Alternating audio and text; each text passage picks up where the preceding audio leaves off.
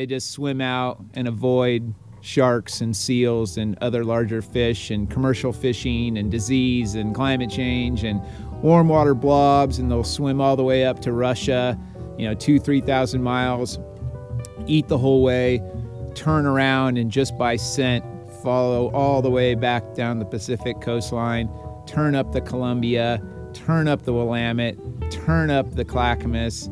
It's February 3rd. I'm freezing my ass off. I haven't had a fish in 2 weeks. Here comes this stupid piece of feathers through the water column, and there's that steelhead. And when that connection happens, it's just like all is right in the world.